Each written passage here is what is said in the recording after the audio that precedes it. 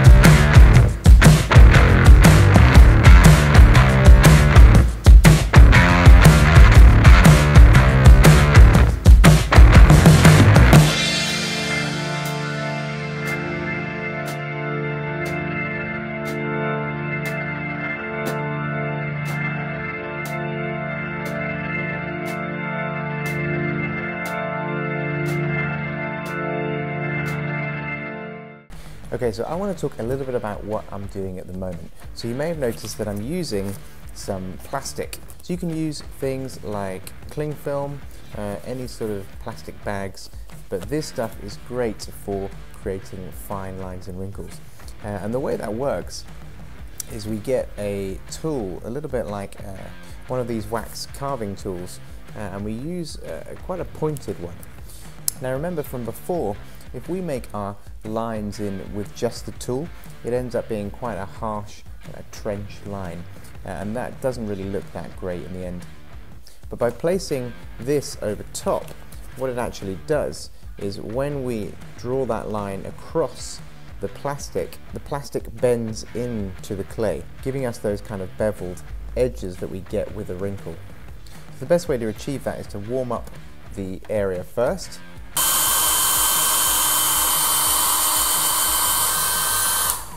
Like so. And then what I'm going to do is I'm going to draw a line over the top just with the tool, just so you can see the difference between the two. So by drawing this kind of line over the top, you'll get to see the one above and the one underneath. And you can see the difference between the two.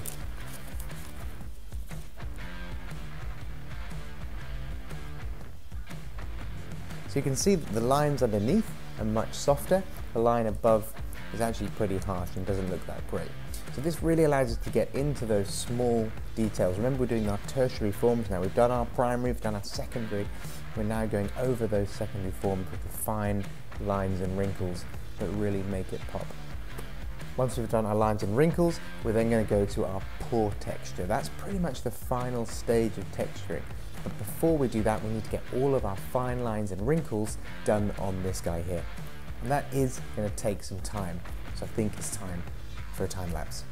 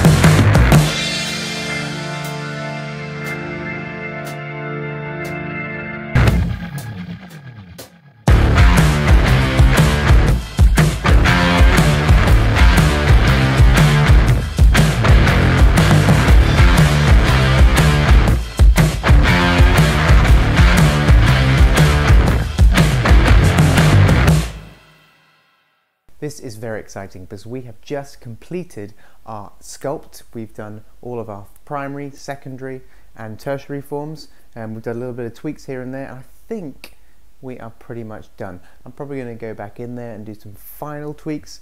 It's really difficult to know when to stop, but I think we're pretty much there. I'm pretty happy with where we are with it, and I think it's pretty much ready to mold. So that's our next stage. So we're drawing closer and closer to actually having a fully functional silicone monster mask. So please join me next time where we will be carrying on that journey. Thank you.